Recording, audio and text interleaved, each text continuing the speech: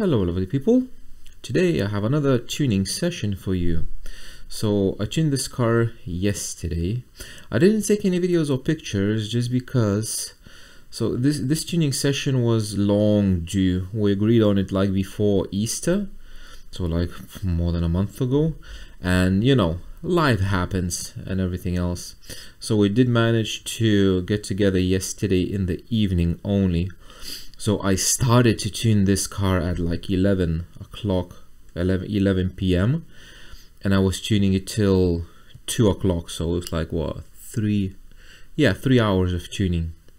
So I don't have any pictures or anything. A little bit about the system.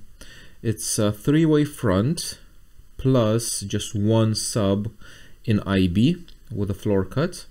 So it's a big car, kind of long-ish, with a trunk and with a short dash.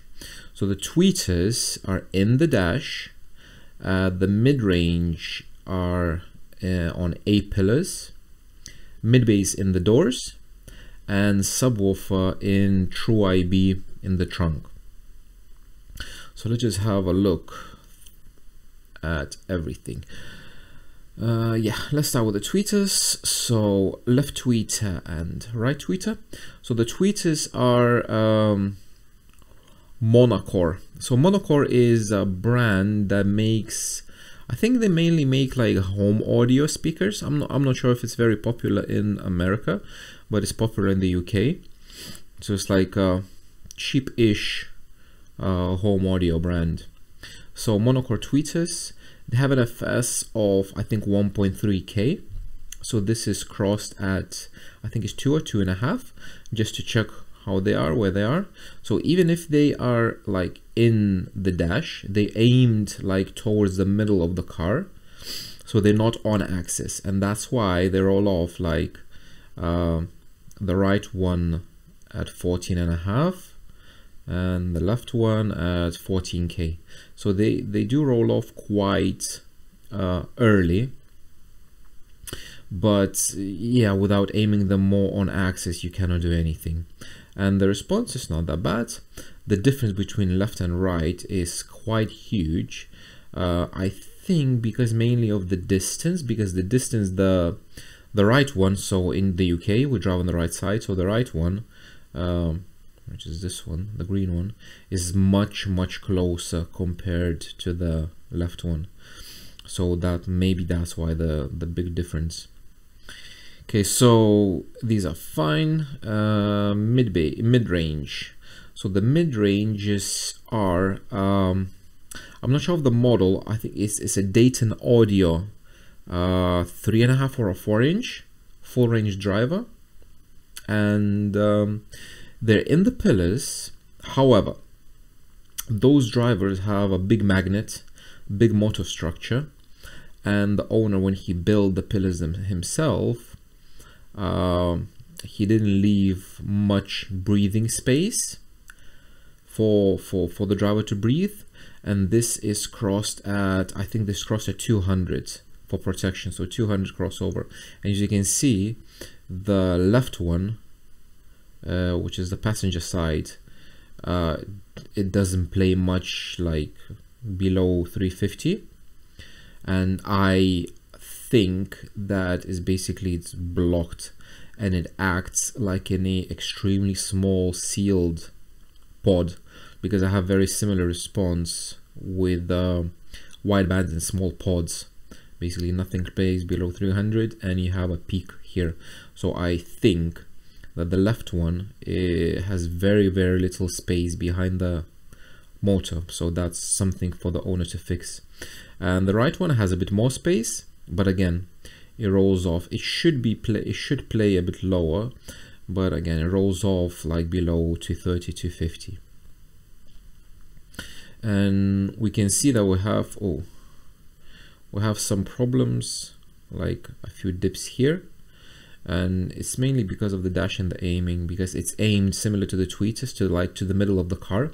Again, they're not on axis, and these particular mids have a huge breakup mode, like 13, 14K. So it's a huge breakup, cone breakup mode. But they do play all the way up. Okay, so these are the mids. The mid bass. Left one, the passenger side, and the right one. So these mids, mid bass, they're monocore drivers as well. And these are slightly big. I think they're 7-inch drivers. So they're slightly bigger, slightly more excursion, and they're not 8-inch, but they're bigger than 6.5. So the passenger side, it's like a typical mid bass. They do play low. They do play like down to 40 hertz. So on the passenger side, we have a cancellation at like 400, but this is quite normal usable range. However, the right one, the driver's side, is like this. And here at 130, you have that famous driver side null. And again, above 350, big cancellation, doesn't play much. So this is our range that we wanted to play, and here's the big cancellation. We cannot do anything about it unless you want to move the driver to the kicks, but that's, for now, it's not an option. And the subwoofer, just like that. So I was a bit surprised because of the subwoofer. So it is hybrid audio. I think it's a Clarus. It's a 15-inch sub. Don't look at the level. We're gonna fix it. However, it doesn't play that low, so it peaks at like 30. And I didn't check, to be honest, like this driver specifics, because I know it's not an IB sub, but it's people use it for IB. People use it for trunk IB, but it's in true IB. So it's not ideal, but it plays. It does the job. So below like 28, it drops down. And another thing is that the amplifier that he's using, the monoblock, it's a JBL monoblock, it has a subsonic at 20 hertz. So below 20, it falls down anyway. Okay, so based on these measurements, I chose crossover. I chose targets and crossover. So let's have a look. Mid bass, sub, overall, mid range, and tweeter. There we go. So I crossed the tweeter 3K because it's like FS 1.3, so like 2 times FS 2.6, so close to 3. They're fine. And the mid range, it plays quite high. It plays all the way up high, so it's like it's not an issue. I can cross it even higher or lower. So I chose this 3K. For the high pass, I chose 300 hertz because this one, the left one, that doesn't play that low, it's basically limiting the bottom end. And if you choose the target curve a bit lower, it's fine like that. The right side, it can play lower, but the left side cannot play low, so that's why it's like 300 hertz. And the mid bass, it's very similar, left and right. So both of these mid basses have a massive cancellation at like 400, so that's why like 300, it's not that bad crossover. I would like to cross them like close to 220, maybe 250, just to have a bit more for the slope. But the problem is that mid is this one, the mid that doesn't play low, so you have to cross them a bit higher. And for the bottom end, since these are quite capable drivers, they are quite happy to play low, not trashing, obviously, not like very loud, but on a normal listening levels, they're quite happy to play low. So I crossed them at 50. So one of the reasons is because they're quite capable, they're quite big, they're like 7-inch. And the second reason is because the subwoofer, as an IB sub, it doesn't play much, like here above 60. Above 60, it just drops off a cliff, and a 70 is the biggest cancellation I've ever saw. So again, you have to cross it low. The plans in the future for the owner is to have a front sub to bridge the gap between the IB and the mid bass, to make the life easier for the mid bass drivers. but for now, since it's like a three-way plus IB sub, I don't really have an option, so I had to cross it at 50. So again, the plan with this one is go to Emma this Sunday. So if you're watching, whoever's watching from the UK, you're not going to be there, you're going to see this car there, and you can listen to this tune. I wish I would have more time for this, but I had only 3 hours, and it's like literally finished 2 o'clock in the morning. It was just, oh. Okay, so let's have a look what I did with this. Left tweeter, I crossed it, so this was like 2.5, I think, K, and I crossed it at 3K, so just fix the crossover a bit. And then left tweeter, no, left tweeter EQ, that's the one, yeah. So slide boost, slide cut, just like that. So that's the left one. Then right tweeter with a crossover, again very similar, and right tweeter EQ, just cut, and ended up like this. So it's very similar to the target. Where is the target? Tweeter. It's a bit lower, the target, but yeah. So they are nice. So tweeter left, right. Now the mid-range. That was fun. So mid-range left. They had to have different crossovers for the bottom end, the high-pass filters, because they play differently. So left mid crossovers across like as I mentioned, 3K and 300 Hertz. And then after that, left mid EQ, just like that. Cut, slide boost here, and cut from the slope. And that's the left mid range. Now the right one, it was like that. There is a cancellation, slight cancellation here and here as well. So what I did, yeah, I crossed it first, so slightly changed these slopes. That's the right. And when I overlay the target curve in the EQ window, RW didn't want to boost this part because it's quite deep cancellations. So what I did, I boosted it manually with wide EQ band. I think it was like at 2K plus 4 dB with a Q of 1. So I boosted manually, and then I did the auto EQ, and it EQ'd to this one, and it's bring down the level as well, because I had to match the level to the left one, just like that. So after EQ, left and right, slight problems here, but you know. Now mid bass, left bass. So left is the passenger side. Crossed it, as I mentioned, 50 and 300. I don't remember which crossovers I used, but actually I can check. So for the tweeters, use 3K. For the mids, 240 and 3K. So left and right, yeah, 50 and 250 for both of them. So bezel 24 and bezel 36, 50 and 250. So cross that, yeah, 50 and 250. So that's the left one. After the crossover, and left bass EQ, this one. There we go, EQ. Just like cut, just to make sure I have the slopes. So that's the left one.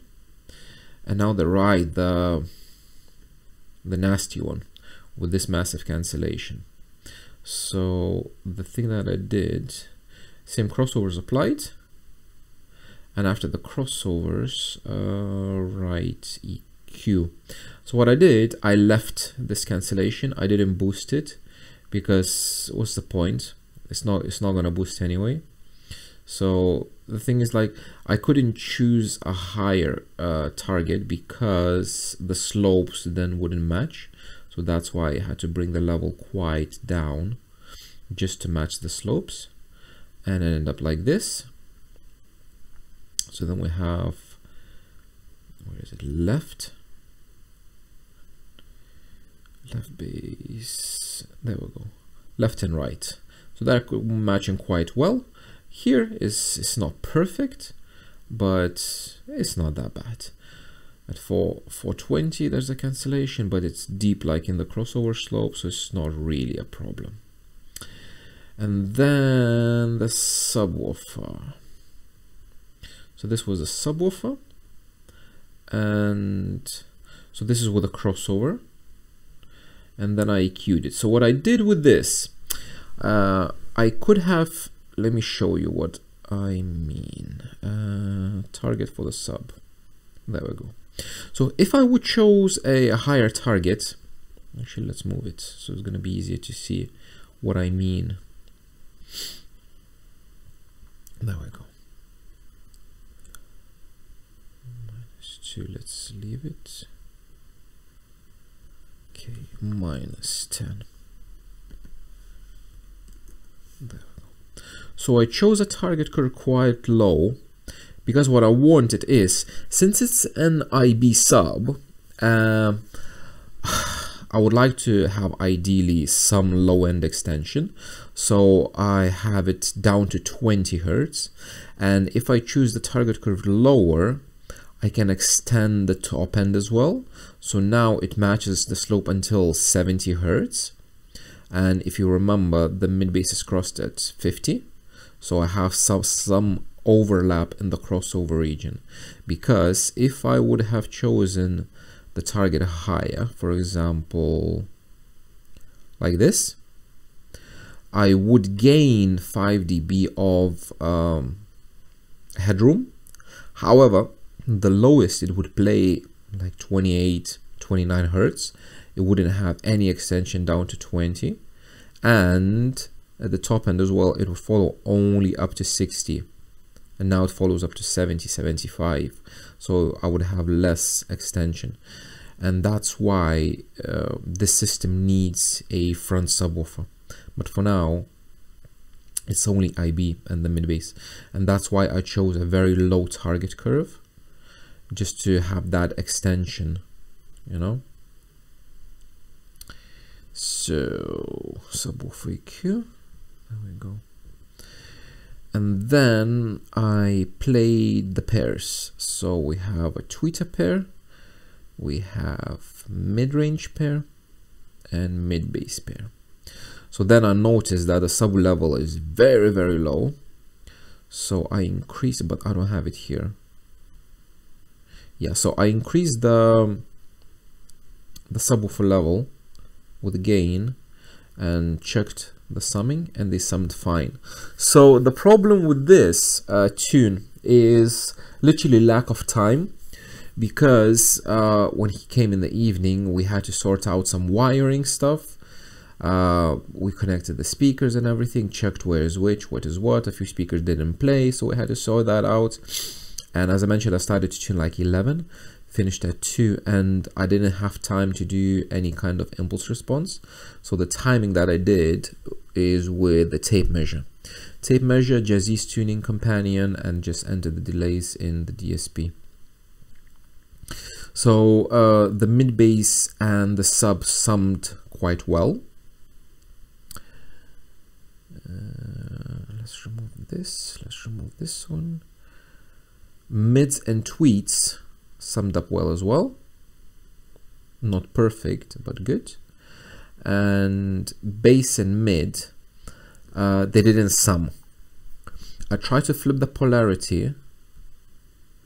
It was a little bit better, but they still didn't sum. And this is gonna be a phase issue. And that's the thing, I literally didn't have time to play, because this measurement was made like at 1:30 a.m. in the middle of the night, and I just left it as it is. I didn't play with this anymore, and basically ended up with all like this. So let me remove this all. So this is the all, and this is the overall target curve. So it didn't sum well between mids and mid bass. This sum is quite good, and here between tweeters, because they crossed at 3, so something to do with the tweeters as well. I tried to flip the polarity with it for the tweeters, but it didn't change. But yeah, end up like this. So I listened to it, I adjusted the center image a bit with the Emma tracks, and I noticed that like this tune would be good for the competition for Emma. However, there's no controller, so he cannot flip presets, and he's gonna be driving. So what I did is I increased the mid bass and sub level tiny bit. I don't know why this mid range appeared a bit higher on this other measurement, because I didn't do anything, and I did decrease the tweeters a tiny bit, like maybe 1 dB, but a bit more level for the mid bass and subwoofer. So as it was tuned, the system sound very nice. It sound warm, like the bass is like full and like a bit fat, and I think it's because of this extra energy here, because there's a bit less subwoofer level and more mid bass. So mid bass, those drivers are very nice. They're very capable. They're very nice. They're bassy. Like, yeah, I like them. The mid range is not that harsh. The tweeters, I had to decrease them a tiny bit because it was very bright at that time, and I thought that like for daily listening, just to tone it down a little bit, and it was fine. So the only problems with this system is, like, even if the tweeters and the mid-range are not quite on axis, so the tweeters are rolling off, like I think I did boost a tiny bit on the top end, so now they're extending up to 16K. So even if they're off axis, they do extend at 16K. However, the gain structure is messed up. So let me show you something. So this is the preset that I have for that for this tune. So the subwoofer, I had to crank it up to +5, even with the gain increased. And I'm not sure if it's a gain issue with the amplifier, because the amplifier was bought secondhand and apparently it's not tested, so I'm not sure if it works like properly, but it sounds good. But there's like, it's something with the gain knob, I think. So I had to crank it up to all full +5, and this was the bottleneck in the gain structure. Because the tweeter, so one tweeter is -10 dB, the other tweeter is -14 dB. I think it might be that the 2 channels for the tweeters on one of the 4-channel amplifier, the gain might be turned up. However, the owner said that the gain is all down on all the amplifiers, but this, I don't know, they're 92 dB efficient, so maybe because they're so efficient, but like 10 dB, I don't know, that's quite a lot. So these are toned down a lot. Now the mid-range, so one mid-range, the left one, the passenger side, it has -1. However, the right one is -9, so I had to tone it down a lot because they're very uneven. And again, it might be because the left one, it's like in an extremely small, almost small pod that doesn't breathe at all, and the right one is much closer to you, because as I mentioned, the dash is very it's not deep at all, and the right mid and tweeter, they're very close to you. But yeah, so again, left mid just -1, and the right one, I had to tone it down quite a lot. The mid bass -3.5 and -1, so it's fine. So it's something is happening with the tweeters, because they have a lot more level, like 10 dB more level, and something is happening with a subwoofer. So next time when he comes, because he's planning to put the front subwoofer, I will need to check individual gains on the amplifier with a scope. And that's the thing, I didn't want to do it at 2 o'clock in the morning, you know. That was time to go to sleep and not check gains. So yeah, that is for the next time. And for now, the issue with the system is that it's not as loud, because again, the owner is using not the best source, so it doesn't have a very strong signal, and there's something wrong with the gains on the amplifier, so it doesn't go as loud, the system, but it does play 95 dB. Maybe it doesn't reach 100, but 95, 93 dB on max volume. On like on loud listening levels is totally fine, even when driving. So yeah, kind of quick and dirty, but it's just because it was like very, very late at night. So again, it's not perfect, it's quite far from perfect, but it sounds good. Let me just add some smoothing, like 1/3, just to have a bit idea, just like that. So yeah, a bit less on the tweets, more on this, more on this. So actually, if I would raise the target overall, which is this one, if I would raise it a bit to match like that, it will be just a tweet toned down for a bit more mellow listening, so it wouldn't be like as harsh. But yeah, it sounds good. The kick is there, not as not like in my car, but it is there. The bass is quite fat. It's a very nice bass, and it's a mellow system, mellow listening system. So if you're gonna be in Emma on Sunday, look for a Lexus with a True IB sub in the back. Cool. Thank you very much for watching, and I will see you in the next one.